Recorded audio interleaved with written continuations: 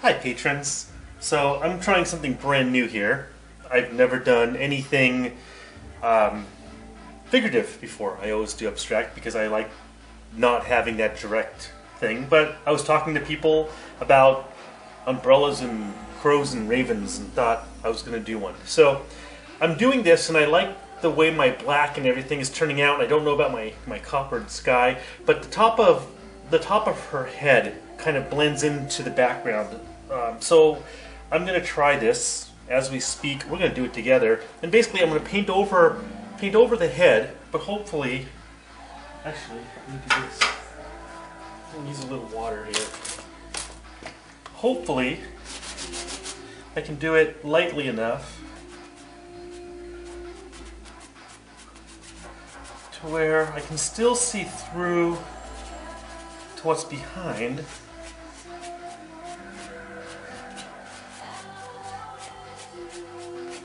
And then I'm going to grab this, my regular brush, and I'm going to, there's already black on this, so I'm going to mellow out that copper color that I have going.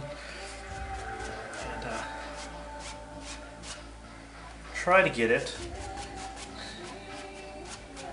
You can see my canvas is going. I've never had a real easel. I'm actually using a I think it's an easel that was made for like workplace presentations, which is probably a bad idea to do any painting on, let alone a 4x5 painting like this one.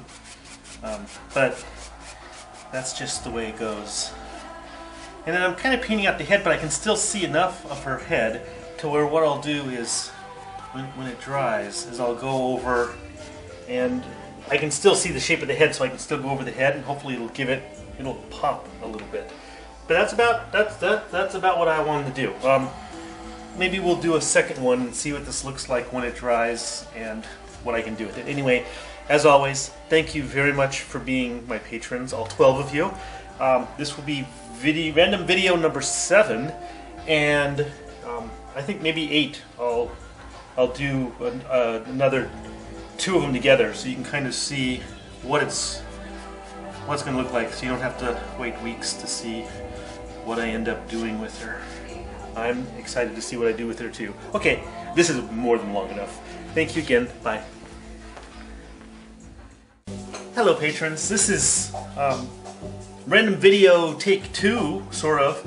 I was talking last time about I was going to lighten it up behind the head, and when I added some color to the copper sky and everything that I have, and the copper actually comes through here, when I added it and made it lighter, it actually turned more of a gold, which kind of made it stick out more. And I decided what has happened is my poor crow is just in the wrong place. So what I've decided I'm going to do is totally take out my crow. I'm actually going to take out, she's sitting on an entire log. I forgot what the framing is, but she's sitting on an entire log that goes across the whole 5-foot canvas.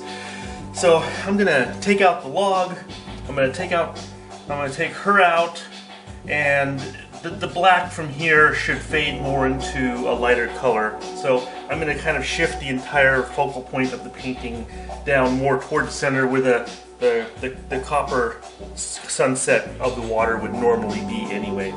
So anyway, that's take 2. I might put this all in the one big video and let you watch me debating this. This is very behind the scenes stuff. Thank you for being my patron, and stay tuned for part 3 of this video.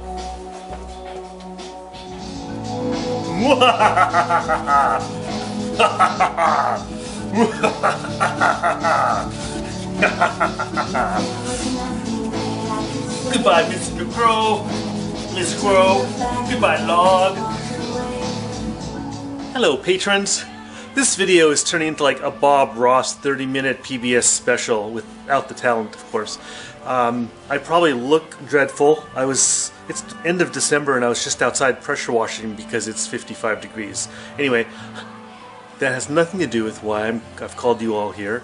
I'm going to show you the painting to where it is right now, and then we'll go on from there. This is where the crow was, and as you can see, I've moved him, and I've added some rocks, and I have actually worked a little bit on a few other things. The branch, there's no detail on the branch. There's no detail on anything yet, but this thing's been going on for so long, and this is the weekend of the patron. I sent out some thank you cards, and I wanted to show you what's going on with this piece. So that's it. And one last time, thank you so much for being my patrons. I appreciate it more than you know. Thank you.